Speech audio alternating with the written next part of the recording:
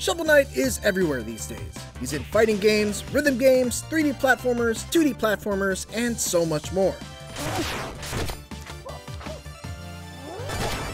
But a puzzle game is certainly new for the blue-clad chivalrous knight. Enter Shovel Knight Pocket Dungeon, a wonderful spin-off of the Shovel Knight series that manages to successfully merge the characters, villains, and enemies of the classic 2D platformer with finely tuned puzzle and roguelite mechanics that make it hard to put down.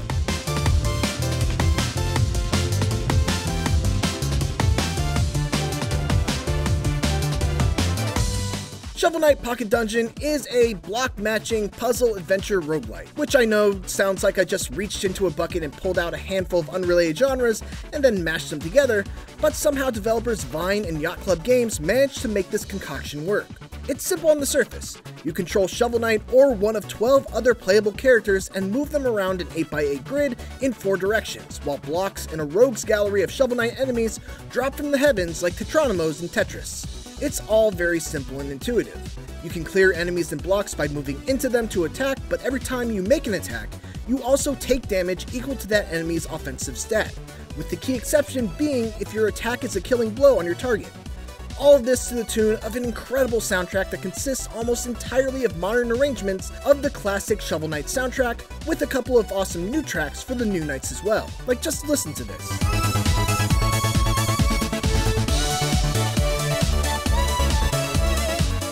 Where things get puzzly is when you attack an enemy that's adjacent to others of the same type. You only take damage from the one you're hitting, but you deal damage to the whole chain, which lets you clear entire rows and columns of enemies with just a few strikes. Since you can only take so many attacks from individual enemies, it is paramount that you seek out these opportunities to clear out large groups at once. Fortunately, if you start to run low on health, you can also find life-restoring potions that will restore 2 hearts apiece. It's an incredibly well-crafted design for a puzzle game that facilitates a ton of different approaches to each level.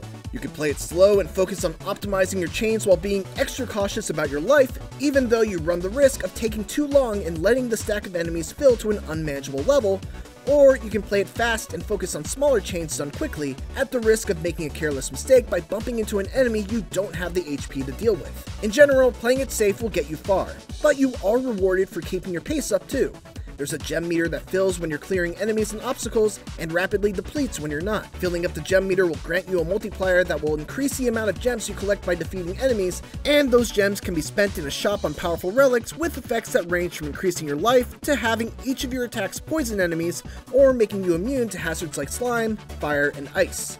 But Pocket Dungeon's real genius lies in its variety of playable characters. Picking a new knight is much more than just a cosmetic choice.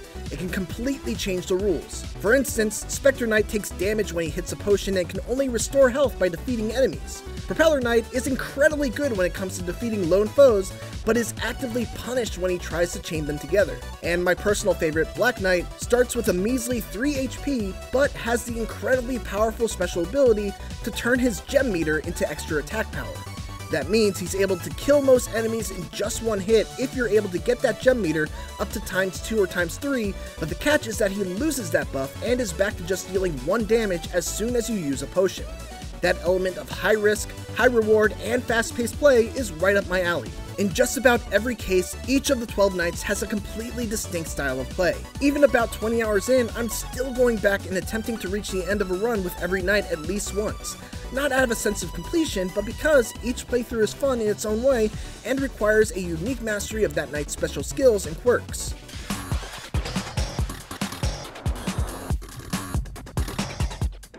In Pocket Dungeon's main adventure mode, you work your way through a series of 10 levels, nearly all of which are based on levels from the original Shovel Knight and feature the same enemies you normally encounter there. The plains is stacked with Beatos, Blorbs, and Bone Clangs, the Iron Whale is home to the durable Hermitax, and the Clockwork Tower is full of conveyor belts and electrodents that will quickly make you second-guess attacking them twice in succession. There's an excellent variety of enemies that really keep your synapses firing as you carefully consider how much damage each enemy will do, what their response will be once you attack them, and whether or not you have the health needed to defeat them before they take you out. It can be fairly brutal starting out when you don't know all their nuances, but once you're a couple runs deep and you start to immediately recognize what each of them does, it's extremely satisfying to just act without having to sit next to an enemy and read their description. Adventure mode is structured like a roguelite, which means that you'll have to restart from the first level if you die, but you keep some persistent progression. While this framework makes sense in the way that it encourages repeated runs, its progression elements feel a little half-baked. Similar to games such as Dead Cells and Enter the Gungeon, you unlock relics that are added to the randomized pool of potential items that appear in future runs. But although this system works wonderfully in those games, here it's much less effective for a number of reasons. For one, none of the unlockable relics really make things any easier or contribute to a feeling of making any sort of progress. I actually found Pocket Dungeon easier to beat before I started unlocking any relics because the most universally useful ones, like the only 2 relics that give you more health and one that gives you +1 damage on your first strikes, are part of the starting 15, and thus every relic added to the pool after that made the chances of getting those slightly worse. I still kept coming back to adventure mode even with these slight disappointments though, because unlocking new characters by first beating them as bosses was always a thrill, and the true ending was a fun challenge to strive for. Pocket Dungeon also has a daily challenge mode that gives you 1 chance per day to set a high score with a particular character, but more substantially, it has a fun versus mode that lets you go toe-to-toe against either the challenging AI or a friend via local multiplayer. It's structured very similarly to adventure mode in that, even though you're competing against a friend and dropping garbage blocks on them by clearing chains, you're also moving through different levels and buying a relic using your gems in between them. It's a fun mode that I can't help but feel a little disappointed that it doesn't have online play, or at the very least a more structured gauntlet mode tied to it that lets you challenge the whole roster in increasingly difficult fights.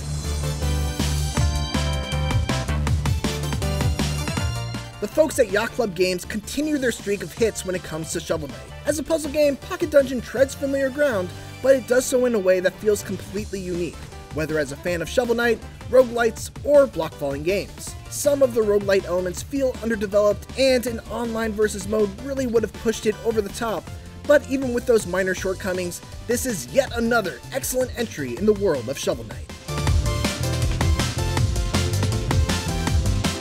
For more Shovel Knight Pocket Dungeon, make sure to check out our video showcasing each of the knights. And for everything else, keep it here on IGN.